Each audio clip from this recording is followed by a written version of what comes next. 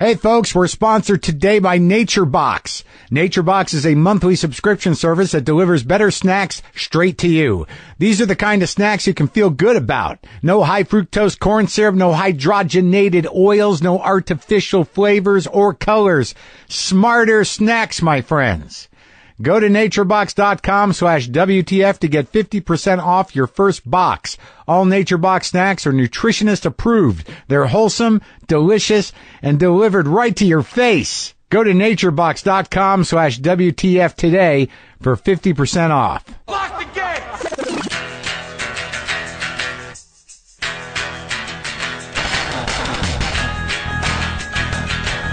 All right, let's do this. How are you, what the fuckers, what the fuck buddies, what the fucking ears, what the fuck nicks, what the fuckadelics, what the fuckleberry fins, what the fuckashuganas? Bah. Now I'm just making noises. Hi, this is Marc Maron. You're listening to WTF, my podcast. I'm once again, just by virtue of the sheer art of it, broadcasting naked from my garage. I'm naked in my garage wearing only a hat, a toque. A toque, is that what you call it? It's a fan-knitted toque I am wearing beneath my headphones, and that is all I am wearing. I'm not trying to be titillating. I'm trying to be open, man. I'm trying to be as raw as possible in the sense of how does it make me feel? What am I feeling right now? What is Mark feeling when he sits naked in his garage? Because I got to walk across the little area there naked, so that's something. It's invigorating. I'm hoping it has an effect, only if anything, on me.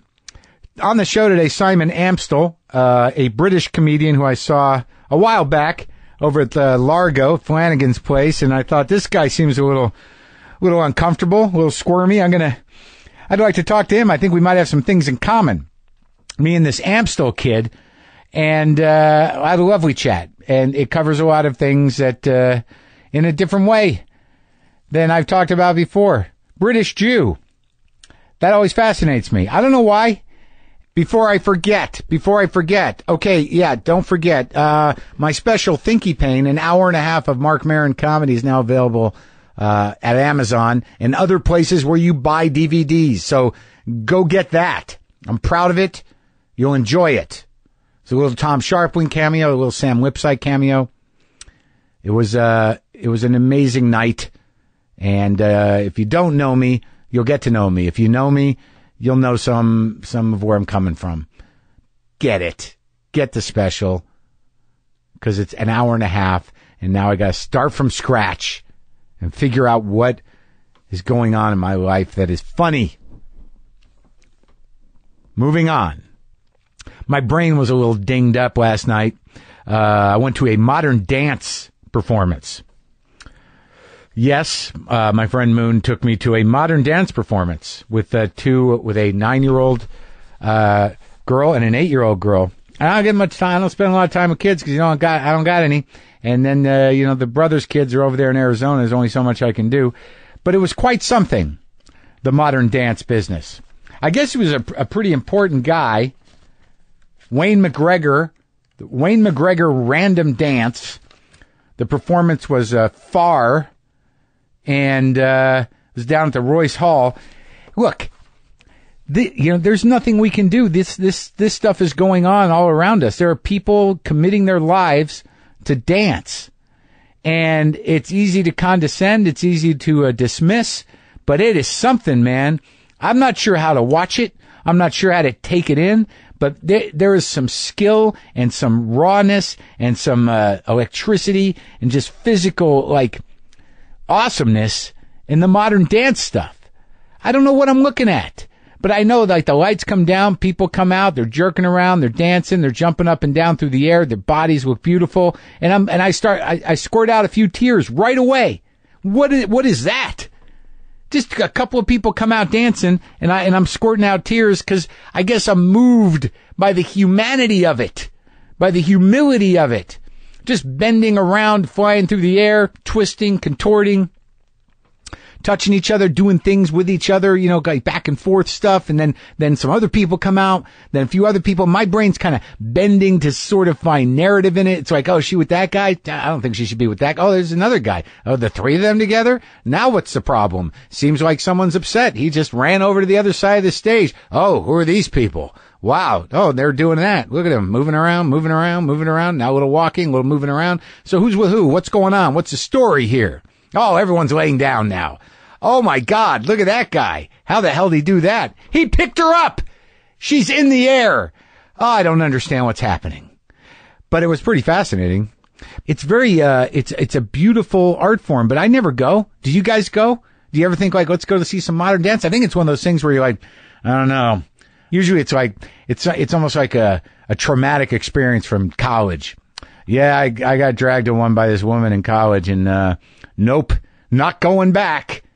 I think that was the second time in my life that I sat down for a modern dance performance. And it's important. It's an important art form, dance. It's not unlike when I went to the opera or perhaps to the symphony where it's this organic human thing. You can hear, you know, the feet scuttling on the ground. You can hear when they touch each other. And this particular performance had a lot to do with like jerky movement. I don't know if it's the crunking or the twerking that has made its way into modern dance because I don't keep up. I'm not on the mailing list as to what's being integrated from the streets into the vernacular of modern dance. But I do have to say it was very impressive. All in all, I was very happy I went because it was enriching. It enriched me in the sense that it's like, oh my God, this is a way of expressing yourself. This is something people do and it's amazing. I just don't make time in my day for the arts. And I think it's important as we drift further and further away from the vessels that we are.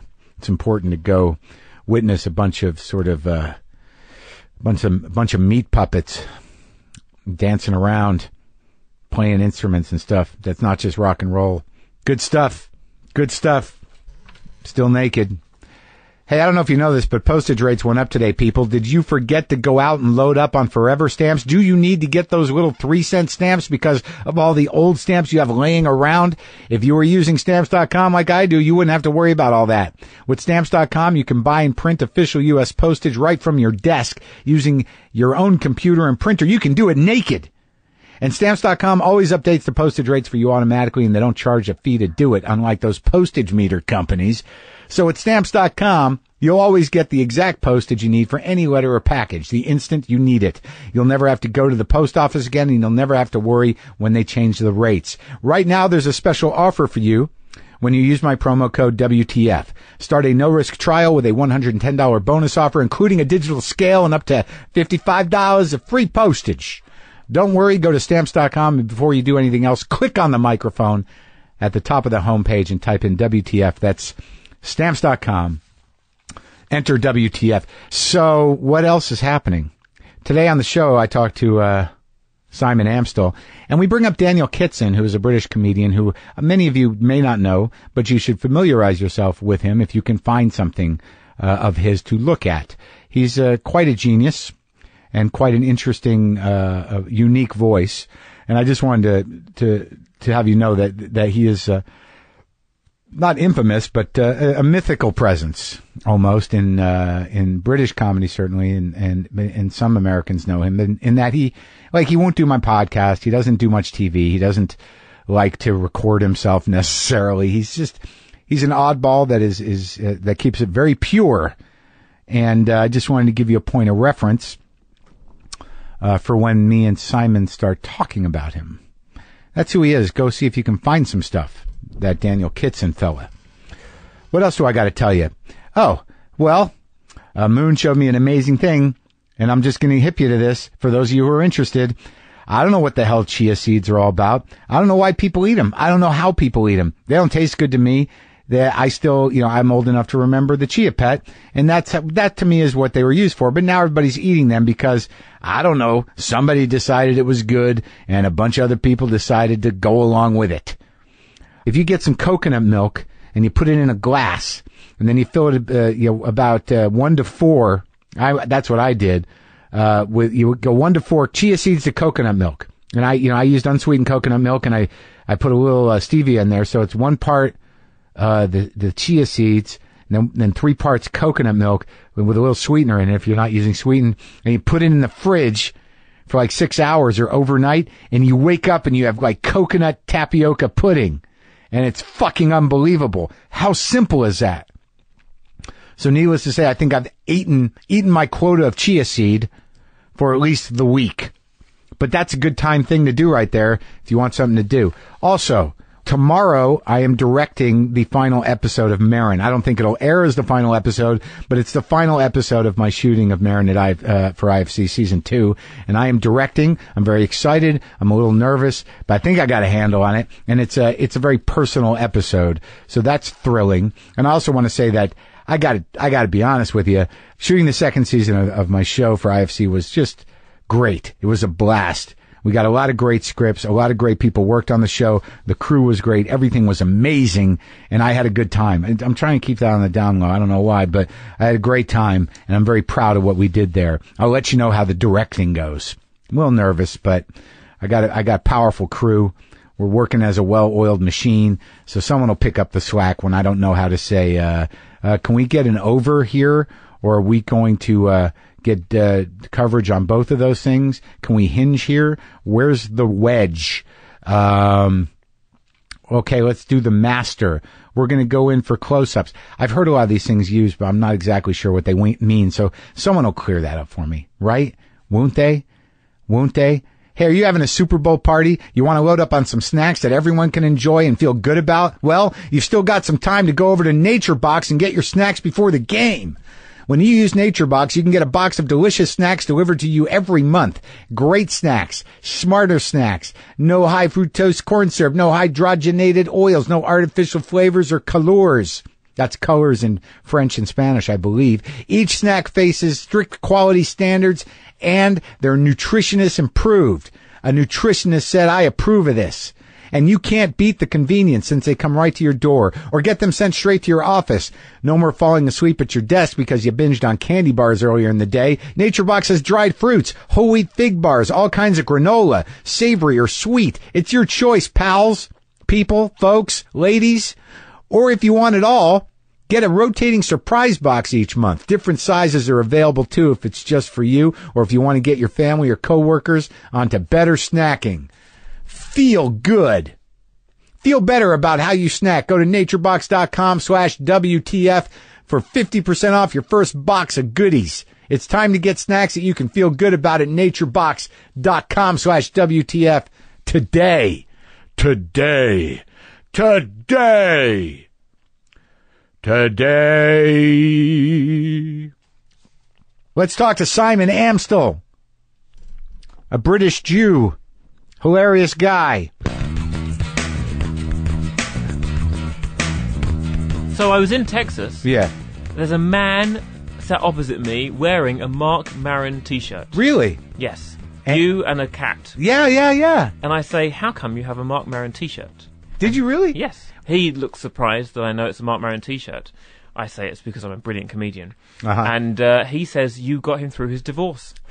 What, you got him like... Oh, you got him through his divorce. Oh, I got him listening to this podcast. So, isn't that good to hear? It's great to hear that. That's the service I'm providing people. There are people in pain, in trouble, and I think that the soothing tones of my trouble elevate them. Your misery meant that his misery was a bit, lessened. Well, you're a little heavy-hearted, aren't you? In general, yeah, I love it. Yeah, I mean, I saw. That's all I've got. I saw your. I saw Numb when you were here. I came to that. Yeah, I remember. Yeah, Largo. Yeah. And I immediately identified with you. I don't remember exactly what the show was about, but I remember thinking, like, I get this. I know exactly where he's coming from. It's difficult being as self-conscious and heady as we are, and moving through the world without being or appearing self-conscious and heady. Do you have that issue? Yeah, it's just tricky, isn't it? And most people just drink alcohol, so it's all right. You never drank. I tried it when I was younger. I just didn't like it. Yeah, didn't stick. No, didn't take. I tried drinking. I tried smoking. None of it felt no right. relief. No, nothing. Nothing. The only thing I tried that I really liked, although I'd never really do it, is magic mushrooms. Yeah. I found those to be lovely. How many times did you do that? I don't know, like 3 times in my life. Uh-huh. And the first time I did it, I had a gig in the evening. Yeah. And I thought they'd sort of worn off. Yeah, no. They were still there. Yeah. And it was around the time where I was still, on the circuit for 5 years, trying to figure out who I was, and I figured out that night who I was. Did you remember it? Yeah, and I thought, I can't take magic mushrooms every time I have to do a gig, but I can remember this feeling. There was a looseness, there was a funniness that I found, a freedom. A lightheartedness, perhaps. Yeah. You trace it to that moment? I think so. I mean, apart from just doing it quite a lot, there was a feeling of, oh, this isn't important, or this isn't hard. This is just a group of people all laughing. This is just joyful. Yeah, there's nothing to be afraid of. Yeah, nothing to be afraid of. And it was the same material, but suddenly I was like finding just the joy in it, I suppose. Just the joy. Well, how old were you when you started doing stand-up? Well, 13. Yeah, at your bar mitzvah? At my bar mitzvah. No, 13, it was the annual, variety show For real? of the drama club that I used to attend. Okay, and you chose to do stand-up? Yes. Did I kick you there? That's okay. I'm sorry. It's all right. So close. Okay, yeah, I know. What was I saying? Oh, yeah, so I was a very shy child, and a teacher suggested that I go to a drama club to bring me out of my shell a bit. Yeah. And then I guess I really got into it because I asked if I could do some stand-up comedy at the show. And you'd seen stand-ups before? I'd seen some late night television, some stuff in the Montreal Comedy Festival shown on Channel 4 in the UK. Is that where they show it? Because I know I've done several of those tapings, but I don't know where they show it. Everywhere apart from America, right? Yeah, exactly. Yeah. So you saw some of that? Yeah, and I liked, I don't know if it was just that I liked that it would just be me on the stage. Probably. But, I really liked, I think I liked the idea of it. They looked silly, they looked fun, those people. And they look like they had control of the situation. Yeah. There's something that I remember seeing it when I was a kid. I'm like, that guy's he's in charge there. He's got a... But not in an alpha male way, in a way that I thought that I could emulate, maybe, because they were so sort of, they were, I don't know, that in that way that... they were entertaining, and they seemed to make people feel better. Yeah, that's a nice thing to be able to do, isn't it? Yeah, if it works. I don't think that was my specific agenda for half of my stand-up career. I'm not sure I was in it to make people feel better. I think I was actually in it to drag them down to the level I was at. I don't know about you, but I think for me, the stuff that happens is purely coincidental and everything. It's a purely selfish act. Yeah. We're just doing it because we like doing it, and that the laughter is happening is good news, and if anyone feels better because they relate to something, that's good news. But we're really just doing it because we like it, right? I think so. I think that for me, I really think I got up there to find myself. Oh yeah, but yeah, I don't. Yeah, I suppose that's. I mean, I don't know if I'm thinking about that just in hindsight and having heard Jerry Seinfeld talking about it being a thing of self-discovery, and I go, oh yeah, that is what it is. But I think that really because of what I grew up in, I don't know how you grew up, but we can talk about it. That my parents are very selfish, right. So I think in order to sort of get attention, right. I had to be fairly kind of dramatic about things. Okay. And I think it was a way to get up on stage and I got something to say. What do you mean by they were selfish? They were very, not great emotional boundaries. I really don't look at my parents as parents as much as these people I grew up with that, seem to, be around. They were not very nurturing people. They were kind of self-involved. Neither of them, both self-involved. Yeah. Yours? I suppose my story about myself is that I was sort of the product of a divorce. So that first stand-up gig when I was 13, that happened in the same year that my parents divorced. So I think it might have been a diversion thing. I think I was trying to say, look, let's not be sad. Look, I'm doing this over here. So I think I'm still doing. Oh, that's so to avoid pain. Yeah, to make my mum laugh rather than carry on crying. Maybe a bit of that. Oh, that's a tough age to experience that at, because you're aware. Yeah. You're coming into your own madness, whatever that is. Exactly. Yeah, I should have been just going through puberty. Right, not dealing with. Instead, I was learning to do magic tricks and and juggle. To hide the tears. Yeah. Look, I'm juggling. I'm juggling clubs. Look. I'm not crying. Everything's fine. Crying. Look, I'm not dropping them. I'm not dropping them. Please stop crying. I won't drop them. The crying magician. That's a good angle. Yeah. So what were you grew up Jewish? in England. only culturally, really, not religiously. Other Yeah, than me too. The circumcision and, Right. and the bar mitzvah. Yeah, I think that's the same with most Jews. I think you just do your part. The first one you don't have any real control over. Strange, though, isn't it? That they just cut a piece of your dick off. Strange. It is a little weird, isn't Don't it? you think it's? I mean, And then there's a guy there. There's a service. People come. yeah, It's not like just at the hospital. You know, it's usually done at a home. yeah. With There's the- a party. Yeah, yeah. I had a joke about they weren't even religious. You know, they cut off the buffet wasn't even kosher. Yeah, Like, right. They don't care. We don't care about that bit. We just love the cock cutting. Yeah. That's our thing. You know, they did it because it was the convention of the people around them, because they thought we better cut off a bit of our child's penis, otherwise people will think we're weird. Yeah, and so they'll be able to identify each other in the bathroom. Yeah, so maybe a bit of that. No, but I don't know what the original reason was. But yeah, it is cultural, and everyone gets it. I think most people are circumcised than not. In America, is everyone circumcised? Well, it's not a law, but no. You can choose. Parents can choose not to do it, but I think it's an option. It's so strange. I remember the first time I saw one that wasn't circumcised, and I found it sort of off-putting. Well, I remember the first time I saw a vagina. Yeah. I just assumed that everyone had a penis. Really? How old were you? I was at 25. Such an old joke. Yeah, you had to. You know, like I was a kid in my garden, I think, and there was like the next door neighbour's, I don't know, girl child. Yeah. Like, what the hell's that? Why is What's she that? missing? Yeah. You just thought girls she's all broken, that girl. Yeah. But I noticed that, like, in your show, Yeah. vagina's not your thing anyways. No, but I accept them. Sure. Well, that's good. That's good. There's a lot of them around. It's nice that you accept it. I came from one. Yeah. I'm into them, actually. Yeah. I'm really into them. But the one thing I noticed about that's different, but the idea that you're gay was not the theme of the show. And you didn't even really acknowledge it as anything to be like, and. Yeah, it's not a thing. Right. Yeah. And was that a conscious choice, though, to sort of not, because like most gay comics that I've known, certainly American ones, I mean, that's their hook.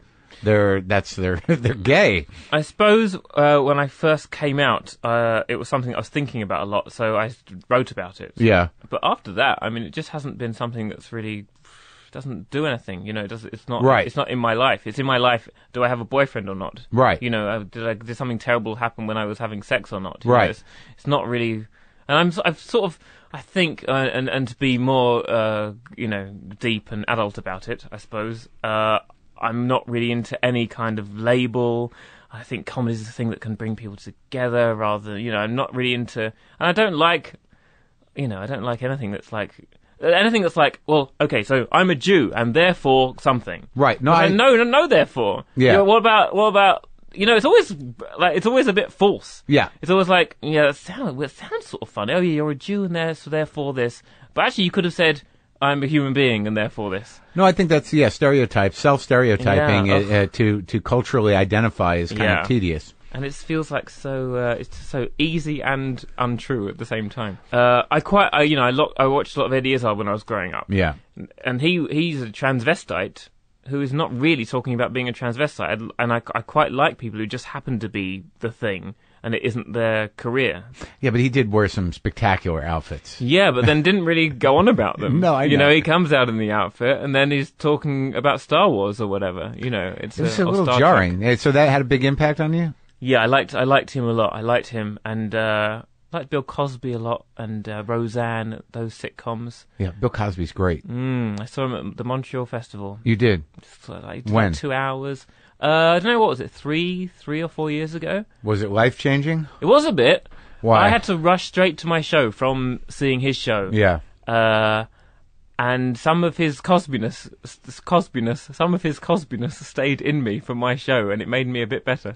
I had the same experience with him, watching him again later in life. That the sort of idea that you can really choose what's funny, like you can without, like, there was something about him where it looks so effortless, and it doesn't seem like he's processing any sort of it's not fear, but even structure in a way. He's just sort of like, I'm going to do this. I am who I am. I'm going to sit down and we're going to move through this. Yeah, he didn't even want the applause at the beginning. Oh, really? He came on in this, in like a tracksuit. Yeah. Sat on his chair and people were applauding like crazy because it's like this legendary man walking out and he's, just like, he's really? sort of like waving his hand saying, please don't applaud. It's just ridiculous. Why would you? Come on. Let's not waste time. Yeah. He sits down and, then just starts talking. Maybe fiddles with some tissues. Uh-huh. And then there was a bit about like five bits in where he suddenly just says, and this is the only bit I can remember. It's not funny, but it really made me go, wow, this guy has no fear. Yeah. He suddenly just said, the microphone level is about 1 notch too high. Can we bring it down 1 notch? So the microphone then gets lowered. Yeah. And he carries on. Doesn't make a joke about that. Doesn't say, just carries on. Right. The microphone is too high. But he does say it like Cosby. So you're already like, yeah, but you think, is this going? Well, right. is this? And there's nothing. Microphone. Yeah. And so then when I did my show in Edinburgh a few years ago, the air conditioning was a bit loud. And I remembered Cosby. Right. And I said, can we turn? But even I had to like do like a joke after that. Like I had a fan on the stage, and I said because of the fear. Because I was like, I can't just leave that in the air. Yeah, I can't just carry on with my story. But he had no fear. He could just keep going. Yeah. So when you were 13, yeah, your parents get divorced. What did your dad do? Dad ran a sort of courier company. Yeah. Yeah, or owned and ran. And did you still get along with both of them after Dad became the enemy. Oh, really? Yeah, and I've since sort of dealt with that, and obviously I sort of made that up. And how old were you when you finally dealt with it? 24. Wow, it's a long time, right? Yeah, a long time to be sort of hating someone. Yeah. But you didn't see him when you were a kid either? I did a bit, but I always found it quite boring, and I'd really bought into this story that he was the bad guy and that my mum was perfect. Uh-huh. And, neither of those things are true. Right. It's nonsense. Yeah, I'm going through a period right now with my father. I'm 50, and I'm not talking to him. You're not talking to him? No, I'm going to have to. Go on, what's going on? He got offended by my a book I wrote and a TV show because he was in it. I characterized him. Oh, yeah, I've done that. Uh-huh. Yeah. And I always get annoyed when my dad doesn't get annoyed. Really? I feel like, what, did you not see it? Why are you... No response at all? Say something about it. I did it. How did you handle it, though? Were you honest, or did you throw him under the bus? Was there spite? No, it was I think the reason that there's no anger about it from him, or if there is, he's not doing anything about it. I think what I'm always up to is coming from a place of self-discovery and just trying to figure things out, rather than, it's never coming from, right, I'm going to get you now. Yeah. I'm going to do that. Okay, now I'm going to tell him. Right. It's never that. So I think that it probably comes across that it's just me trying to figure out what has happened to me and why I am how I am, and it's I find it very healing, all the writing and the it brings me closer, I think, to him.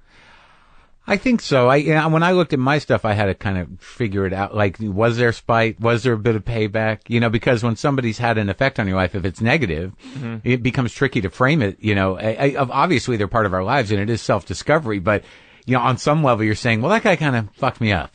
Yeah. I love him, I think, but it's a problem. What did you say about him? What was the bit that he wasn't keen on? That he's manic, he's bipolar, and people know. I mean, you got to be, but he didn't want that many people to know. Right. And a writer friend of mine, he said, like, what's his problem? But bipolar is like it's like diabetes. Everybody's bipolar. Who cares, But he's very selfish too. So like he thought it was going to have some major implications on his life. But he's emailing me again, so I think it's time to reach out eventually. And so you're not talking to him? Kinda. I mean, I just didn't want to deal with it. I didn't want to deal with the negotiation. The book was written, the show was made. Mm-hmm. There's no negotiating. There's no sort of like there's no conversation to be had other than it's happening. Prepare yourself. Right. For whatever. Did you say that? Did you say prepare yourself? Pretty much. I said, look, I don't think. Well, he thought that something dramatic was going to happen in his life because of it. I don't think so. What'd you say about your dad? Well, in the last stand-up show, Yeah. I spoke about how In Numb. in Numb, I spoke about how sometimes it's hard going over to his house. It's not always fun, and that we didn't talk for a while, not for any reason, just a sort of lack of joy, really. Yeah. And then he phones and says, I've been thinking, and one day I'm going to be on my deathbed, and if we don't have this relationship, there'll be regret. And so now I make sure I see him once every month or two, and I always regret it. But then and this is the worst line I think I've ever said. I say, but when he dies, I'm going to feel pretty good. And he didn't seem to mind that. That seemed to be all right. He saw it? Yeah, he came. He didn't come to see it. I think there are always moments with these people. These people we call parents? Yeah, where you forget that they've just got their own stuff going on that's to do with their parents. Right. And there was one time when he came to see a show. Yeah. I was really pleased he'd come to see the show because my mum comes to everything. Right. And she couldn't be more proud and too proud, and it's too much sometimes. And my dad, it's like, okay, come on, tell me I'm good. Just tell me something here. Yeah. And he came to the show, and there was like a little party thing afterwards, and he just left very quickly. I was like, oh, fuck. I was like, what do I have to do? And sometimes, after you've been on stage for an hour and a half, you think, how funny do I have to be, Father? Yeah. What do I have to do for you? Yeah. So he left, and I was like, okay, you know what? He came, it's fine. And then he emails the next day, and he says, I'm so proud that not only can you do that on stage, but that you're able to be so sociable afterwards at the party. And what I realised is that, because I was very shy as a child, I think he has the same shyness, but without going to the drama club. Right. And he's not leaving the party because he hates me or he can't, it's because he can't be at a party. Wow. He's with the same sort of awkward person. I learned that through writing Grandma's House, this sitcom that I was doing a scene with this actor who was playing him, and I didn't even know during the writing of this scene with my father and I what it was about him that I struggled with. I realised that we're similar. Right. It's with the same idiot. That's the problem. Right. And so it's. I don't know what you're supposed to do with these people. But I mean, that's an important realization. Yeah. Because you resent them because you have expectations of them that they're supposed to be. It's the expectations. It's always the Right. expectations. What I learned from writing this sitcom about my family is that, and what I learned in terms of how you can be with your family at peace and completely content at some sort of family event, is you have to go there and not expect them to be any different to how they were last time. And then it's fine. Yeah, they're not going to change. They're not going to. And if they do, it won't be because of you. It won't be because you've tried to fix them. And that's what I mean. That was big. Right. I was like, that's, and then you find them funny. Then they're that's so funny that they're like that. They're How just ridiculous. people. They're just people. Right. And beyond that, just sperm. Yeah. They provided the sperm, so I'm here. What else do you want? But I think the fight is really that there was some expectation earlier to be parented a certain way. So there's some part of you, Right. if you do have some resentment about it in how you were parented, there's that same part of you is expecting to be parented, and that fucking ship has sailed. It's so gone. yeah, It's gone. So once you let that go, you realize, oh, you guys are just these people. Yeah. With weaknesses and character flaws and everything else, and I just have to accept you as that and take up the slack. And then you can go to, if you can get Oprah enough on yourself. Yeah. Being grateful for exactly how they were. How are you with that? Yeah, I feel like I've got a pretty cool, fun life. Yeah. And, the fact that I started doing stand-up when they divorced, I wouldn't be here.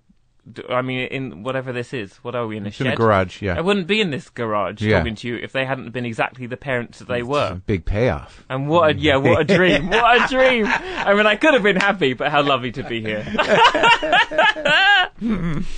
So, you really consider that moment at 13 the day you started stand-up? Because it wasn't conscious at the time, but now that I if I look back at the dates, I think, oh, well, that's strange that those two things happened at the same time. Do you remember what you talked about? I was a really weird. It was a combination of stealing some stuff from those shows, from these weird Canadian comedians, and also writing some stuff that was so that was like really out of character.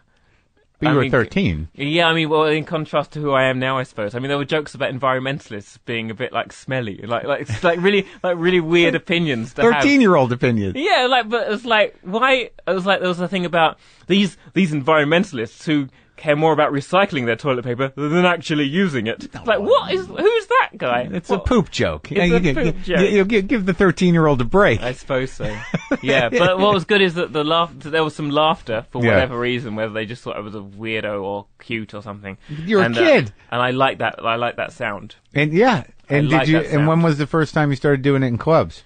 18. Well, no, actually, before that, there were like a few different competitions. There was like a BBC New Comedy Awards competition, so I was like 17 when I entered that, and there were like about maybe 10 gigs between 13 and 18. Yeah. And then at 18, I retired. Yeah, good for you. And then started again when I was 21. Oh, is that true? Yeah. To go to college? No, I got a job on a kids' cable channel, Nickelodeon. Yeah. Where I'd sort of introduced the Rugrats and stuff like that. Oh, so you were the guy in between the shows. Yeah. Hey, kids.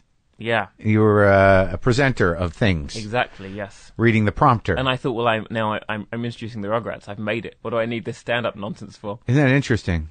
Because I had a gig like that where, I had already been doing stand-up a while, but I got a job hosting something. I didn't want it.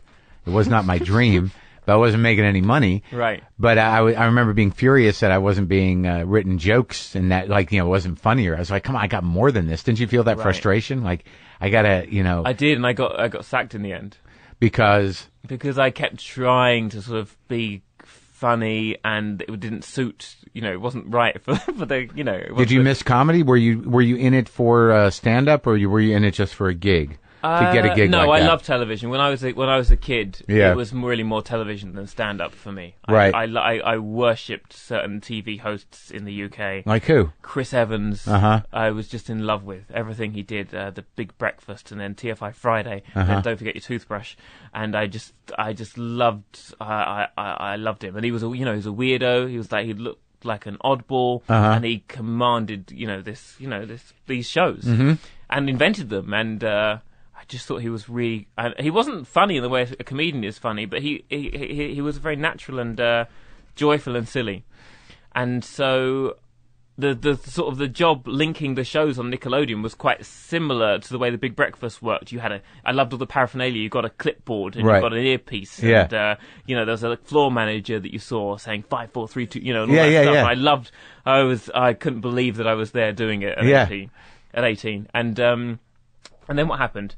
And then I was trying to be. I also loved hosts who were a bit sarcastic and a bit cheeky with the guests. Yeah. And that didn't go down too well On Nickelodeon. No.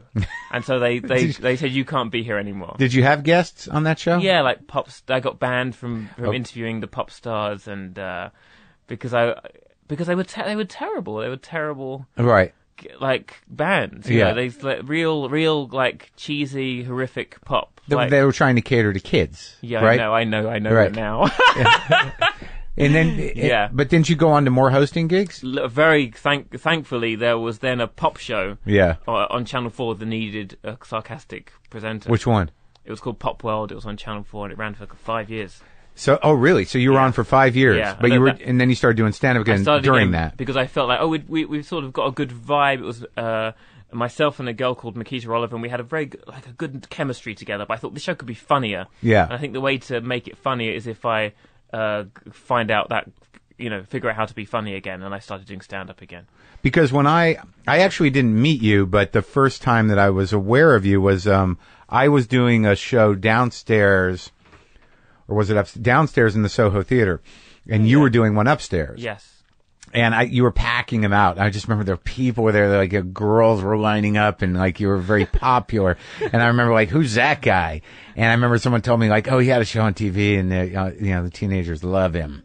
And what did you think? Oh, right. Okay. Yeah, I'm like, he's not even a comic. Then. He's not a comic. Yeah. Just some teenage girls. Fine then. Yeah, yeah. Then I feel great. Yeah, just some cute guy that's doing a thing. Well, I'm thrilled to be called a cute guy, so I'm just happy with that. When was that? It was only a few years ago. Do you remember that when you did some stuff at the Soho? I think it might have been. Yeah, it might have been some work in progress. Right. That probably led towards the Numb show in the end. But it was a struggle for me because Because you did have that reputation on television as being a certain guy. Yeah, and I didn't want to be sarcastic and cheeky on stage and stand up. I wanted to be. I don't know if I wanted to be, but I wanted to figure out who I was. I wanted to deal with what was going on in my life. Right. I wasn't, and so it turned out to be a bit more sensitive and a bit more thoughtful. It's hard to make that jump. Yeah, especially if people are expecting something different. And you were willing to risk losing a couple? Yeah, because also my heroes were people who were really like people like Daniel Kitson and Stuart Lee would say things on stage like they're just they're not trying to build their audiences, they're trying to sort of narrow them down to like the right people. Yeah, and that's why I really went with that. But I think too much. I don't think so. I mean, I think I've talked to Stuart when I was in England, and he's great. I mean, when the reason he quit stand up and then the way. His attitude about it changed coming back was fairly empathetic because that's a big, for a guy like him who was hammering away for a long time with a very specific point of view, who eventually got, angry at people who didn't understand him to the point where he had to split, and then to come back and then realize like, well, it's not their fault. Yeah. I'm not what they signed. This was not their idea of an entertaining evening. He said something very profound to me where he was looking out at somebody who wasn't understanding him and actually felt like, I'm sorry. It's just, there's nothing I'm going to do that's going to, bring you, into this. And you just made the wrong choice tonight, and we're just going to have to live with that. That's so, it's peaceful, that, isn't it? It kind of is. I used to turn if there was a sort of older guy in the front row, he'd definitely be my father that night. Do a load of stuff. I mean, he wouldn't be my father, but I'd make him sit in. Yeah. I'd do a whole, and, they're just people. Yeah. They're just people coming for a nice time. Right. And not unlike the parents thing you said, a lot of times when they seem to not be paying attention, who the fuck knows what their day was like? Yeah. I've been to shows. I mean, you're going to sit at a show and okay, that was funny. And then maybe you're going to be like, I got to do that thing tomorrow. What? Oh, like you're going in and out of whatever the hell your life is. Or I've fallen asleep in the front row of shows in Edinburgh because I was really tired. And you know what? And the performance must be a terrible rejection. Yeah. But I was just tired. I shouldn't have sat in the front row. Yeah. But horrible. Yeah. Kitson's like, he's an interesting thing. He won't talk to me, but he doesn't want. He won't talk to you on a mic. He's a very principled person. What's the principle? What do you think the principle is? Well, they're his.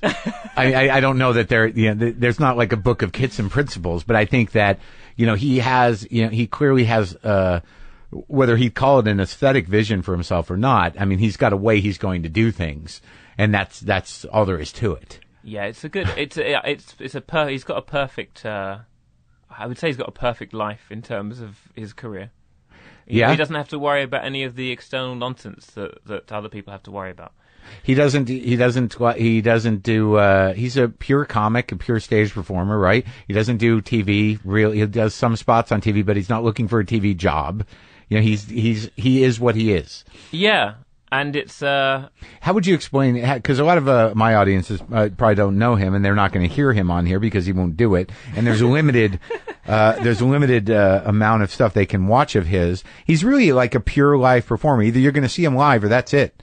Right? Yeah, and sometimes like really late at night. Yeah. Or really early in the morning. And he does everything he can so you don't come and see him. He's almost a savant-like person. He's annoying. Yeah. He's just annoying. Yeah. Funny though, right? Oh no, he's great. He's the best. I saw him do almost like the last time I was in England. I saw him do a play. It wasn't really stand up, but there was a story to it. Was it him sat behind a table? No, it was about some. I can't even remember exactly what it was, but it had to do with finding a manuscript of some kind by somebody, and he built it was definitely a theatrical monologue. Yeah. That wasn't stand up. That was based on a fictional character, I think, that he created, who was a writer. And it was fairly dense in a way, because he's a very multi-leveled guy, but it certainly wasn't stand-up. And it was challenging. I mean, it was challenging content-wise, because you're sitting there like, well, is this a comedy? Is it not a comedy? It was very thoughtful and I think a little bit experimental, but I definitely respected him for that.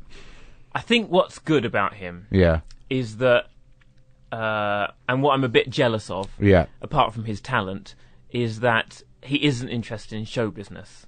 Right. He's really only interested in what he gets up to on that stage. Yeah, no, I agree. I grew up kind of loving things on television, and I was just in New York, and a friend of mine, his father was directing a film that Morgan Freeman and Diane Keaton were in. Oh, and really? I got to be on the set of that film, and it was thrilling. Yeah. Like, not just thrilling because those people are names, but I got to see them act, I got to see take 2, take 3. Yeah. I got to see how they do what they do. Yeah. And it's a thrilling show business moment in my life. Yeah. And if you have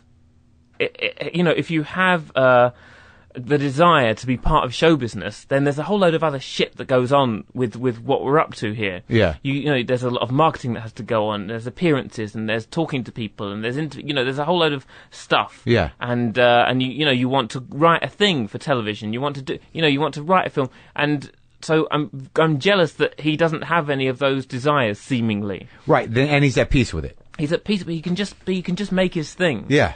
And but it's annoying. It's annoying because I feel like I drive myself insane all the time about what should I be doing this? Should I be is this still art? All this sort of stuff. And he's over there and he's fine. He's also going to really enjoy us talking about him. Right. Well, good. Well, I know exactly what you're talking about. He You know becomes what I mean? the barometer of integrity. He is. He is the precedent that, none of us can attain Kitsenhood. The truth is, he's the biggest egomaniac of all of us. Right. Maybe not more than you. Well, I think that's true on some level because, he's doing exactly what he wants to do, and he's respected for that. Yeah. And he is able to be humble with it. Yeah. Because, the other things don't even enter his mind. He doesn't want to do it. But I think I'm working harder. No, maybe that's true. maybe I'm not on the specific things that he is, but yes, well, what is it that you want ultimately? I mean, you're in town to do the Radio Lab thing? Yeah, that's why I was in Texas. With Radio Lab. Oh, so you're touring with a little bit, just 4 shows. Uh-huh. And I'm doing a couple of spots here and there, and various high-powered meetings. Right. So that I can make it in this town. Yeah. Well, that's it. So, it's hard for British comics in a way because there's a handful of them that have found success here. And then there's a lot that don't, either come or don't click. So it must be an extra added bit of challenge to sort of appeal to American audiences and find your way. I found it easier actually when I was in New York last year doing 7 weeks. It was like a residency at this small theatre in St. Mark's. I found it easier actually. It was easier being this new guy that people were excited to see than when I went straight to Edinburgh afterwards and then had that whole thing of these people like me for this. But, I had a load of stuff that I was making up in my head. Right, you're the new guy here. Yeah, it's lovely to be the new guy. It's really exciting to be this strange new person. And what about that? The idea of themed shows, because that's not an American thing, and that is sort of, I think, something that came out of Edinburgh. Is that every year you go back, you've got to name your hour, and you've got to think, is it a story? Is it not a story? I imagine that sometimes those shows are not necessarily theatrical pieces as much as a way to frame stand-up. What were the different themes of your shows as each year went by? What was the first show you did at Edinburgh? Gosh. Well, the first one that was named was called No Self. And what was that about? What was the angle? About this sort of Buddhist idea that we need to get beyond illusory attachments, labels, anything you think, this is me, I am this, I'm this guy in these clothes, and anything that was kind of made up. And I was trying to figure out who I was beyond all those things. And were you able to do that? Did you try that stuff? I mean, did you try to sort of move the ego aside to get at the true kernel of Simonness? We would have to lose Simon. So no Simon, no names. Yeah, no names. I think actually it was. I think it probably wasn't as funny as it could have been. I think it. Looking back, I think it was a bit silly.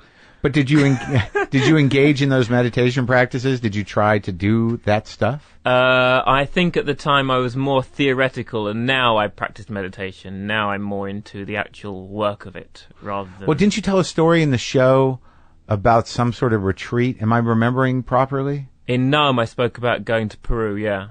What was that about? That was actually went to Peru. Yeah. And what was the reason? To drink ayahuasca. Oh, so this is a hallucinatory journey. It was, yeah. So what happened? I mean, you don't have to do the bit word for word, but I've read about that. I know William Burroughs was into it. Castaneda was into it. Yeah. But I never sought it out. But back in the days when I did do drugs, but you got compelled by who? What spurred you on to say, like, I'm going to try that? Was it for material, or were you really looking for something? No, I was really, I was just inspired by an old school friend who, at a dinner we had, told this story about going to this place. And as he's told this story, he looked like an 8-year-old boy. Like, he was just so full of joy. Yeah. And how he'd been sort of healed, I suppose, by this medicine. They were sort of keen to call it a medicine rather than a drug, because otherwise it gets lumped in with things like cocaine and all this sort of stuff that isn't very helpful at all. Sure. And this has been used by the indigenous people for thousands of years to heal them. It's medicine. But what did you think you needed to be healed of? I mean, what were you hitting some sort of bottom with yourself? Yeah, I'd been in therapy for about 2 years. I felt like we were, it was very helpful, but it felt like there was something that I couldn't resolve. Like there was some sort of hidden memory that I couldn't get at. Were you depressed or anxious? Yeah, and I had so many appointments. I was depressed, and every day there'd be another thing. There'd be, okay, go to the acupuncturist, go to the yoga, go to the osteopath. I looked at my diary and I thought, oh my, how broken do I think I am? Right. And it was quite broken. Really? And how was it manifesting itself, though? I mean, what in your life was Well, the show was called Numb because I stopped feeling anything. My defense mechanisms had become so strong that I'd protected my entire self against the whole world, anything that could happen. Pain? I was like, okay, well, I'd sorted life out so that I couldn't feel any pain, but then I couldn't feel. So that's interesting because I've had periods in my life where you're like, am I completely detached or am I evolved? Right. Yes. I felt that because all the Buddhist teachings are about this is just a moment. This is not real. This is not real. And I was like, Well, I'm not really feeling anything about that person dying, so I guess I'm a brilliant Buddhist. Right. I'm living it. Yeah, but no, we're not. No, you're not. No, we're not. That's what you learned. I was just numb, just totally numb, and because I don't drink alcohol or don't do drugs or anything, so there'd just be a lot of Ben and Jerry's ice cream and stuff. Yeah, no, I'm there with you. So were you able to track like when it happened, or had you been feeling it your whole life? Did it evolve? Do you know, like, were you able to say, like, I've always been numb, or at some point, something got hurt inside of me where I'm like, I'm done? It's a bit personal, but in the second ceremony, there are 4 ceremonies, and in each one, you're sort of sat in a circle in darkness, and you drink this drink, and I found myself like in the womb, and then I found myself. I sort of was aware of myself in the room with these people, but also as a baby, and then in the pram, and then I sensed things that were going on, and I don't know what this is. Yeah.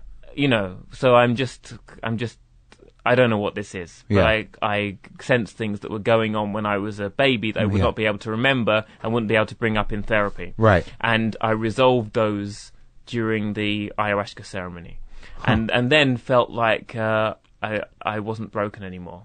Like, really felt like I was, and I thought, yoga for just the joy of doing yoga. Right. There was a moment where I talk about in the stand-up, like becoming a cat in the ceremony, and it all becomes quite primal, and you sort of remember that all these, like, that we're both guys here, sort of sat here in shirts, and you're wearing glasses, and you've made your beard like that, but we're just animals with spit and blood, and we're just animals really. And I sort of became a cat in this ceremony, and sort of really, like, I was like ferocious. I was and I'd always become like a timid sort of, okay, well, I guess I'm sort of like just a nice sort of like a nice sweet guy. I was a maniac cat guy in this thing, and sexual, and all these things are a bit sort of embarrassing and a bit like, ugh, I can't be that guy. And so, but you were in it. You didn't. I was in it. I was just, I'm gonna. It wasn't, it was natural, and I wasn't blocking. I wasn't blocking any aspect of myself. I was able to be completely free. Oh, okay. So the yoga, I've got to do yoga because I'm not my posture. And then I had a moment where I thought, cats don't do yoga. Yeah. They just sort of stretch because they're cats. Yeah. And that sorts them out. And so that stayed with me. That idea that I'll just do that because of the joy of doing it, or just doing something not for the results, just for the joy of doing it. And it's really helped with everything. It's helped with the stand-up to remember that I enjoy it. It's not to get anywhere. Even doing something like I did Letterman when I was in New York a few weeks ago. I watched that. It was good. Was that all right? Well, it was interesting because like you had that, like, I'm very sensitive to performers. Yeah. And and it makes sense what you're saying now, because there was a moment where when you stepped out there, you're like, I'm here. Yeah. You're like, yeah. wow. Yeah. And I could feel that you connected. That, like, I can identify that because I tend to work like that, where I offer more of myself than might be safe necessarily, but it's worth it. Right. And some guys just go do their act. And I knew you were doing stuff that you had planned, but there was definitely about 30 seconds where you were like, just you. And it's a tremendous risk, but the rewards of that are great, because then people are listening to you in a different way.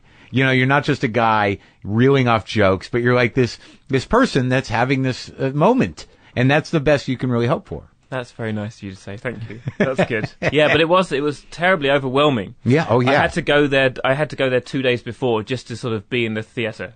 Just because I thought I'm going to be too nervous. Are you a fan of Letterman? Yeah, I love best, him. Right? Yeah, the best. Yeah, and stole so much from him when I was on those shows hosting. Oh, really? Just tactics? I just did him for a while, and so it was very strange to be there. And I was ready, because I thought I'm just going to. Because you can think about, there's so much that go through your head with something like that, because it feels like it's a career move, and it's a big rite of passage, and it's all this nonsense. Yeah. And I thought, what about if we just enjoyed this 5 minutes? Did you? Well, maybe I enjoyed 1 minute. I certainly found some joy in there. But it's a very heightened moment, because I feel the same way about him, and I remember my first time. The great thing about it is that you are in a genuine theater. You're not in a TV studio, so there is that moment where, you want to try to remember that there are cameras there, but, just by nature of being a performer or stand-up, you're like, well, I'm in a theater. Yeah. A little further back than I should be, but there's an audience there, and they're hot, they're ready to go. Mm-hmm. And, but you work that 4.5 minutes, man. I mean, you're like, it's hard for guys like us who do fairly long form stuff to isolate, enough beats to do 4.5. And it's a strange thing to do. Go, like, it's already a comedy show. Yeah. So for him to then go, and now some stand-up comedy, it's like, what for? But it's established. I mean, I know, but I couldn't figure out why I was there. Uh-huh. Do you know what I mean? I couldn't figure out, like, as I walked out. You're overthinking that. Yeah, I suppose. You were there to do stand-up. Yeah, I know, but I think that it shouldn't ever look like that. Yeah. There should always be something that it's like when I did this show called Nevermind the Buzzcocks in the UK, and that was like a pop show that it was a comedy show pretending to be a pop show. They tried that here. With you, right? Yeah. With you. But you killed it. You made it so it Mm-hmm. would never work again. I did, yeah. Not on purpose. I just didn't quite. I don't think I fully understood the game, and I'm not sure that. No, I never did either. I did it for 3 years, and I was always like, "This is such a stupid game. Why are we doing this?" Well, I think that's one of the reasons it didn't work. Aside from the fact that I was not in a good place in my life when I got that, right. I needed money. I don't know that I would have taken the job otherwise, and I'm not sure I was the right guy to do it. But I don't know that Americans really gravitate towards games without stakes. Like it's that's really interesting. It's really just an improvisational comedy show in the framework of a game show that's based on pop music, and I just don't think if there's no money changing hands, and there's there were just no stakes to it. No. And I think we did some funny stuff, but there was a whole shift going on with that network. It just didn't work. Thank God. Did it hurt when I said that you ruined it? No, I knew I did. No, I was just joking. I never saw it. I was just joking. Well, I don't know that I ruined it, but I don't know that I was really. You know what? I think it's there's a culture in this country of the talk shows. Yeah. And there's a culture in the UK of those panel shows. And I think that maybe it just doesn't. We don't really have those 5 nights a week talk shows. Right. And you don't really have those panel shows. Is that what it's called? It's a panel show. Yeah.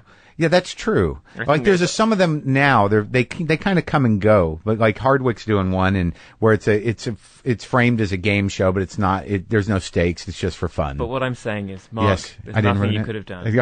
It's not your fault. It's not your fault. Thank you for letting me off the hook. Are you speaking for your entire country? It's not your fault. Okay. It's not your fault. Thank you. But it kind of was. It's not your fault. Okay. There's nothing you could have done, Mark. Okay. You were just a child. I know. You're right. It wasn't my fault. I was a child. Yeah. I couldn't have known. You couldn't have done anything different to what you did. Yeah, that's true. You did what you knew how to do. That's exactly right. Right? Yeah. Okay. That's an important lesson in real life. Huge. That, like, know your limitations and also, know what you can and can't do. And then don't do something and then beat yourself up. Because I used to do that. I don't know if you do this. I do things where, I couldn't have done it any differently. I think I do things to beat myself up for. Oh. Do you ever do that? Would you? I'm just like what? hard on Like, myself. Go on, talk to me about what? Like I make decisions in my life where like it's sort of like, well, I probably shouldn't have done that, and I do it knowing going into it that I shouldn't do it, and then when I do it, I'm like, well, it was okay, but like I still pick at it. Like I'm just realizing this because I just got out of a relationship that I'm very hard on myself, and when you're in a relationship, you just let the other person be hard on you, and you're so engaged with their issues that you don't think of it, and then when you get out, you're like, oh my God, I'm still insecure, I still have, I'm still a little hard, Oh yeah. Yeah, because it's I don't know what it is. It's just difficult being alive, isn't it? For some people. No, I think for everyone, and some people sort of hide it. Or no just... one has a podcast where they bang on about it. That's right. But I think it is easier for some people because they've done some of the stuff that we're talking about. They've accepted something. But then it's almost harder because you beat yourself up because you think, oh, God, I know this. Yeah. I know. How did I do that again? Well, can you identify that moment where you said you realized that, when you were in the womb or wherever that, now it just sounds ridiculous. No, it's not ridiculous. I mean, but can you identify what exactly got shaken loose to enable you the freedom that you now have, the comfort or the idea that was it basically like, stop taking everything so seriously, be present, what? No, it was, it's a bit too, okay.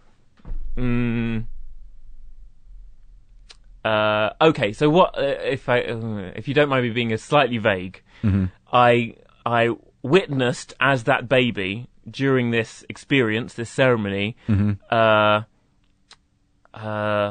Being present for something going on between my mother and father. Mm-hmm. That the baby version of me felt like it needed to do something to stop it from happening. Right. Then something in the ayahuasca, because it acted like a sort of therapeutic conversation for me. I don't know if it acts like that for everyone else, mm-hmm. but it acted like therapy for me, probably because I'd just been doing 2 years of therapy, and mm-hmm. that was the language. It said to me, like I just said to you jokingly, you were just a child, there's nothing, you couldn't even crawl, it said. Mm-hmm. You couldn't even crawl. Mm-hmm. And I start crying, and I realise I forgive the baby. Mm-hmm. And then there's this great release. Wow. And then I because so many connections got made, when I felt that baby, feeling what was going on in that room, everything tensed, my stomach tensed, my shoulders rounded. Uh-huh. I had very bad posture and was very shy as a child. Everything seemed to make sense mm-hmm. from that point. Now, I might just be making it all up, and it might just be that whatever happens in that medicine just gives you what you need to know, in order to sort of let you get to the next stage. But everything seemed to make sense, and I thought, I'm fine.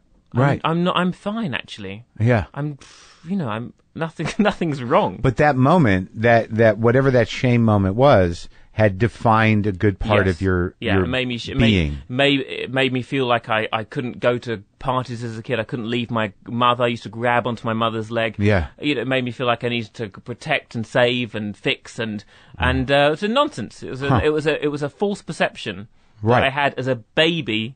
And that had been ingrained in your wiring, deep, completely unconscious, and so after that there was a freedom. There was a feeling like I wasn't, that I wasn't broken, and self-acceptance. Yeah, self-acceptance. Yeah, I suppose all that sort of stuff. Yeah, that's fucking great. Yeah, it feels good, doesn't it? Yeah. And then I have to remember it though, because I slip in and out of, there's still moments, obviously, when I still feel like, oh God, why get out of bed and do what for? Right. And then, the worst sentence is, and then what? Right. Because once you've done some stuff, Like, this may be the opposite of your shit. story, really, because your No, story is I'm really that there were opportunities that you missed when you were younger, and that now it's all sort of happening for you, right? Kinda, but I mean, no, I know exactly what you're talking about. Is that like that? You have to fight meaninglessness. You have to fight meaningless, exactly. And why I mention that is because my story was that I was working since I was 18, and there was this pop show and this comedy show, and then made a sitcom, and I always doing lots of stand up and things, and a special and another special, and I always feel like even at the start of an Edinburgh festival, of a month-long festival, you build up to this hour-long show, and then after the first night of the month, if that was a film, Yeah. The credits would roll after that first night. You're bowing, the applause, credits roll. But it's not. You then have to do it again for 29 nights. Oh, my God. And you think, well, what? And it's always, and then what? And you think, and when I made the sitcom that we did in the UK, I thought, well, that's just going to be it. That's going to be the thing. Right. And then I can retire. Right. Retire to what, though? I don't know, but I just thought, I'm tired. Yeah. It's exhausting writing that thing and acting and editing the and I thought, I'm just going to, but then people say, well, what are you up to at the moment? I just did I just did a thing. Yeah. It's on DVD. Yeah. Just, I'm in the middle of this right now. Like I'm Right. because I'm doing the second season of my TV show. Right. And you're just sort of like, why? I did one. It was. I did one. Yeah. Yeah. I mean, if we were in a tribe and we were the people who brought the berries, Yeah. people would say thank you for the berries. They wouldn't go, oh, any more berries coming up? Well, maybe People that- go to eat those berries. Yeah. But you brought him, so you need to bring us more. Yeah. bring You're the us guy who more. knows how to get the berries. Yeah. That's the problem. Yeah, but Is it's a ridiculous complaint, though, isn't it? Because what a joy to do this and all that stuff. But it's hard But sometimes. it's still work. I mean, work is work. And Yeah. then, but that whole idea of, like, I haven't experienced it, until recently, because I'm no longer in a relationship, where, I'm just sitting with myself and you're just sort of like, what's the fucking point of all this? How long was the relationship for? 3.5 years. Well, that's a long time. But I've been through this before. I mean, but I don't know, because you'd want to identify it as depression, right? But I don't think it is depression. I think it is some sort of being overwhelmed. Right. Like I feel that whatever I would identify as depression is just this weird anxiety that gets to such a pitch to where I'm exhausted. Right. I mean, things are very simple, and there are some joys in life that don't revolve around eating ice cream and jerking off. You know what I mean? I know. It's Name them. Yeah. Exactly. I mean, I've been told. Yeah. But you still battle with that on some level. You still sort of like one day you wake up and you're like, ugh. It's just where the thinking part of this is overdeveloped and the feeling part of this is underdeveloped. Okay. If I'm to be really simplistic about it. I think we're that's just thinking probably too much. Yeah. Cats just wandering around, eating and shitting. Right. I mean, if we just all the things that we have to think about Yeah. as human beings, like the ambition, the competition, and crazy. I mean, it's madness. Yeah. And we've got the internet. Oh no. I mean, cats don't have the internet. It's I know. easier. It's much easier. Sure. It's much easier. Yeah. They don't have forward thinking Yeah. really. They don't have recollection that is vivid. Yeah. You have to. I think what you have to do is. I think this is why religion exists. Probably Yeah. is because you have to then put rules in place. So you don't do things like wake up and get straight onto the laptop and checking your emails. So you have to meditate. You have to meditate first. I don't know if I don't meditate for 3 days, I get quite grumpy. Do you? Yes. So how often do you meditate? Like every morning. Like for how long? 20 minutes. It's become a bit looser since going to Peru. It's become a bit of a looser experience for me. It's become a bit more weird and primal. Oh yeah? Yeah. What's your process? I mean, if you were going to tell me, okay, Mark, you need to start meditating, here's what you do to start. Find a nice seating position. Yeah. And don't do anything other than be aware of what's going on.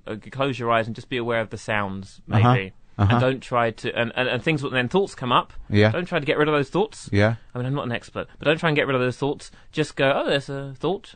Yeah. Okay. Then it goes. Yeah. Then something. Oh, memory. Oh, okay. There it goes. Yeah. Oh, that's the sound from traffic. Oh, okay. Yeah. Okay. And then what that does is it's not just for the sake of that. It then trains your brain. So the next time, let's say you're in an argument or something comes up, then you go, oh, it's just a person saying those words. Yeah.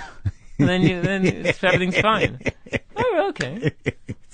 Right. Yeah. Or whatever it is. Oh, okay. Well, Yeah. Letterman. Okay, I'll go and do a spot on this. Oh, okay.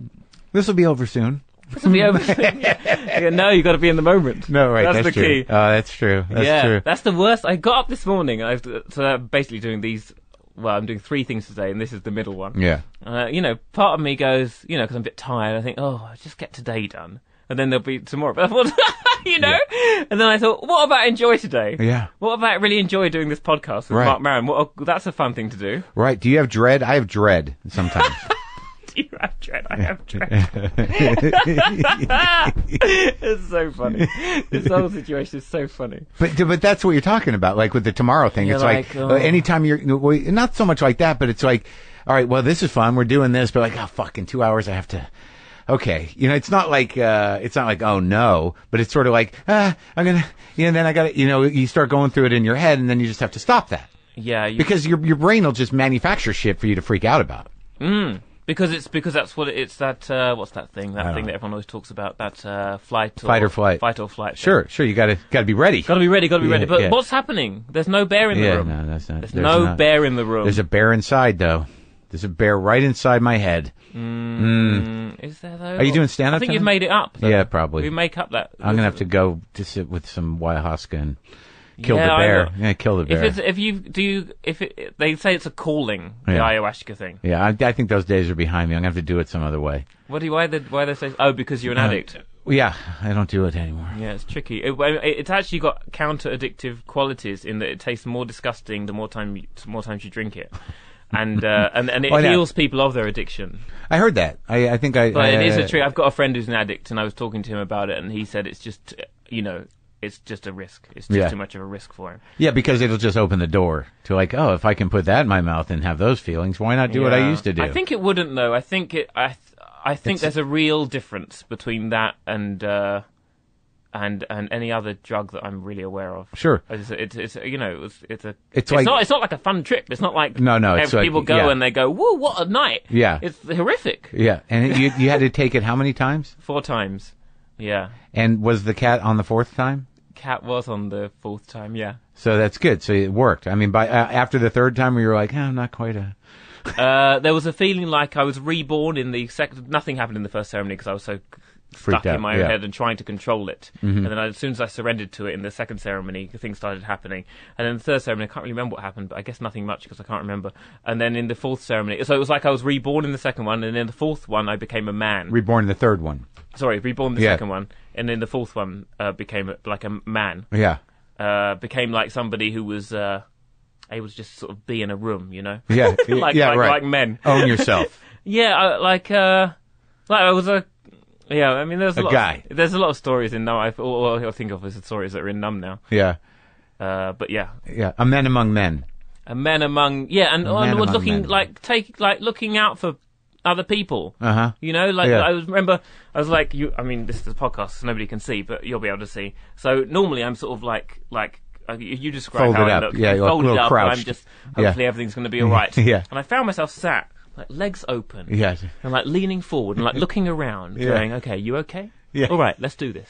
You okay? Is everyone all right? Okay, come on then, let's go." You were a leader, right? And then pointing to like this attractive guy, to the side of me, and then sort of like telling him, "Come to me, come to me," that madness. Yeah. And I normally in a sort of social setting, I'm like, "Oh, I can't possibly talk to that person. He's that's why he's such a creep." I'm like, "Come to me."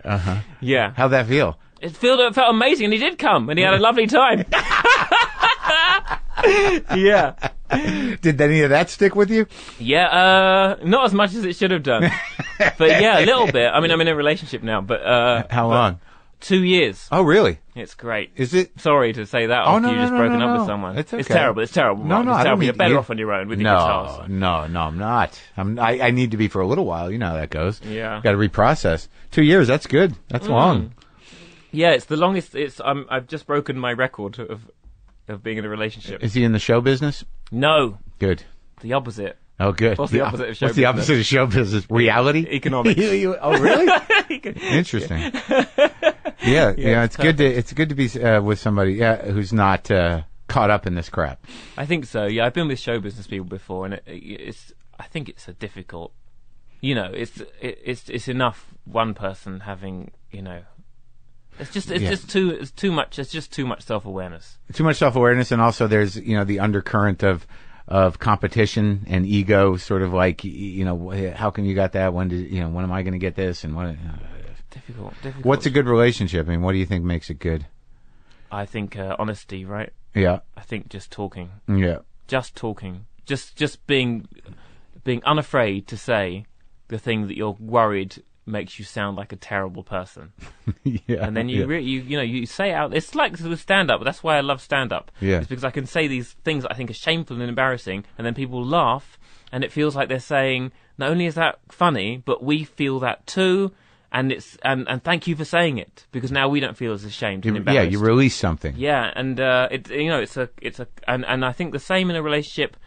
To be able to say something that you think is immoral or is inappropriate, and then the other person says, "Oh yeah, of course, because we're both human beings." Right. That's why you're feeling that. Yeah, that's why. Oh, phew. Okay, good. So you're not going. You don't think you're not going to leave me? Yeah. Okay, good. Phew. Oh, that's great. So Yeah. what are you hoping to? And the sex. Sex, very important. Yeah. Yeah. That's got to stay good. That has to be nice. Yeah. Sorry, what were you saying? What are you hoping will happen here in the States for you? Well, in the big picture, the healthy part of me, says, "Hey, this bit right now is just great." Yeah. What day is it today? Saturday, Sunday. Sunday, yeah. Sunday afternoon with Marc Maron in his shed. What a dream! Yeah. And then we're doing some stand-up this week. That's good. People will come and laugh and good. Yeah. Great, and then I'll go home. Yeah. And the unhealthy part of me goes, we have to be Tom Hanks. Yeah. Why aren't you Tom Hanks? Well, everyone loves Tom Hanks. They don't all love you. Why don't they all love you? What's wrong with you? How can you make them How love can you be more like Tom Hanks? Oh my God, why you'll never be like Tom Hanks. So you'd like to do movies? Yeah, everything, I think. I mean, I'm into... Yeah, I mean, I grew up watching television, going to see films. Have you done films? Done one very low budget film, and I really enjoyed doing it. Yeah. Yeah, and the series that you have in the UK it's just available on DVD now? Or? Yes, we did 2 seasons. How many is that? 20? Oh no, 12. 12. Oh God, that's the best way to do it. Yeah. And now even that felt like too much. Well, explain to me how that works. I talked to Simon Pegg about it, but was it your choice to not do more, or how does it? I felt like I wrote it with somebody, but I suppose it was based on more of my pain than his, and I felt like I'd written all the pain out of me, and anything any more would be gratuitous. Right. Like we could have done a third season or series, but it would have just been for the sake of entertainment. Mm-hmm. And I felt like it would get too broad and silly. And no one tried to muscle you into doing more? Was it successful? It was, I suppose it was a sort of cult hit, maybe, is probably the right way to say it. What was it called? Grandma's House. Uh-huh. And it was probably a bit too depressing to sort of reach, an enormous amount of people. Right. But the people, when people come up to me and they say they watched it and they like it, it's a very personal response. Right. It's like I had an aunt like that, or right. It's like, oh my God, you really got that. Thank you. It's that sort. It's the best. That's the best thing. That's the best, but you're sort of in a tricky place with the hunger of your ego and the sort of the ego wants it's. But actually, the truth is, and what I have to remember is that I've left shows each time when they've got a bit too popular. Partly because I think, now it's going to just turn to hate, so I better get out of here quick. On your part, you're going to hate them, or they're going to hate you. Like the story has been told that this is a good show. That's been out there. That's what people are saying. So if I just stay here, at some point they're going to start saying, "Not good it anymore." Used to be good. Yeah. So partly I get out of it, but partly also, certainly with the panel show, it was a bit too.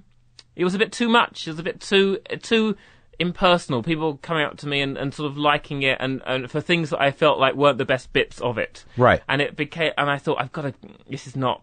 I don't think I'm expressing the truth of who I am in this. Right. It becomes a job. Yeah. Too. And also like not. I like being. I really like being the new boy. Yeah. I like being here because I'm the new boy. Yeah. And I thought, okay, well I've done that. I was the new boy for the first season of that, and I didn't really know what I was doing, and it was exciting and fun. And now I sort of know what I'm doing now. People have expectations, and it's for me to carry on being how I've been so far. And I thought, okay, let's be the new boy in sitcoms now. Yeah. And then when that was, then I thought if we do a third season of this, no one's going to go, oh, that's surprising. Yeah. It's like the last season. Yeah. I mean, it's a shame really that I don't just, because once I learn how to do something, I stop doing it. It's a shame I can't just keep going. Yeah, it could be better for the audience. I know. I feel I can definitely relate to that, because then it becomes a different challenge. It becomes a challenge of like consistency.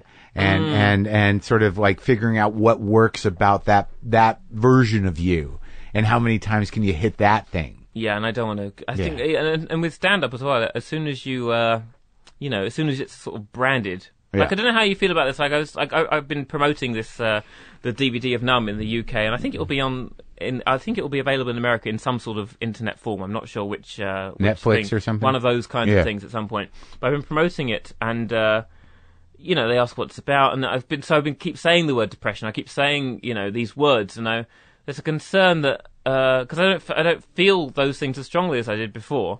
I don't want to be like, oh yeah, so you're the sad guy. Yeah. Oh yeah, it's tricky. It's tricky how to because people are like, I think you'd be a little bit more upbeat about how you're presenting it. Yeah. It's about rising above depression and having a rebirth. Yeah. Yeah. Nobody really wants to hear it, when you say that. Anyway. It's hard when you're a thinky kind of comic, because like if you actually if someone describes you or you describe yourself, a lot of people, if they don't know, you're like, wow, that doesn't sound like a fun time. Yeah, exactly. But it is a fun time. But it is. People are laughing. Yeah, at the we're audience. moving through things. Yeah. Yeah, we're helping the world. We're trying, aren't we? We're trying. But I think what was my point? I had some sort of point about once you brand something, once you name something, it disappears a bit. It doesn't really exist anymore. I think that's true. Yeah, I think it's because it's no longer about you.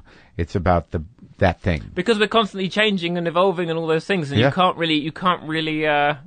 Once you name something, it's like, oh, so you're that. That's what you are. Yep. Yeah, which is why God, it doesn't get. You're not supposed to name God, because then it's not the thing. He knew what it's doing. It's become a hell of a brand. Great marketing. Yeah, it's so good. Amazing brand. No matter what, no matter how you slice it, God seems to be a very powerful brand in the world. It's good talking to you, man. Is that all right? Will you edit that into something that sounds like a real human being? You're definitely a real human being. You helped me out. I mean, I thought that was a good conversation. I'm just asking these things now because I don't want it to end. I know. Well, we can hang out for a little while longer.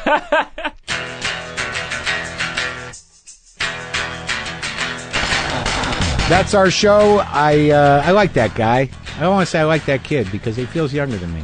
Hey, he was younger than me. All right. Look, go to WTF Pod for all your WTF Pod needs. Oh, don't forget, my special Thinky Pain is available on Amazon and many other outlets. Yeah, go get Thinky Pain if you didn't get it on Netflix. You can get it now. You can own it. You can own it. Where you buy DVDs, it is available. How's that?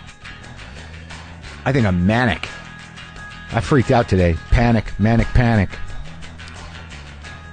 The two things that will guarantee send a fear to the very core of your being in the moment that you feel them are, what's that lump? I better Google it. And holy shit, what's going on with my bank statement? Am I a victim of identity theft? Those two things are the scariest things your brain can do to you. Cancer and identity theft. Panic City. Of course, I can get my panic up for just about anything. If I can't decide on a pair of pants. Yeah. Going without today. Keep hitting that. Freaked out. Thought I was in an identity theft situation. Turns out, I don't really understand how online banking works. That's all. I didn't understand what that thing was on my statement, and boy, did I go someplace. I went first to someone's ripping me off, who made a list of names, judged them thoroughly, thought I knew people that I didn't, and not only that, they were criminals. I was going to take legal action. Then I went to the faceless person who was taking money from my account, and what else are they doing? What else am I going to find out? How is this going to go? It was a bad rabbit hole. And then I called the bank up, and the guy explained to me, no, that's a check you wrote. And I was like, oh, okay, that's a good thing. All right. Well, I'm glad I didn't email people and tell them that legal action was underway. And I guess I just lost probably 2 weeks off my life because of that stress. But appreciate your help, and I'm an idiot. Yep. All right, that's all. Boomer lives!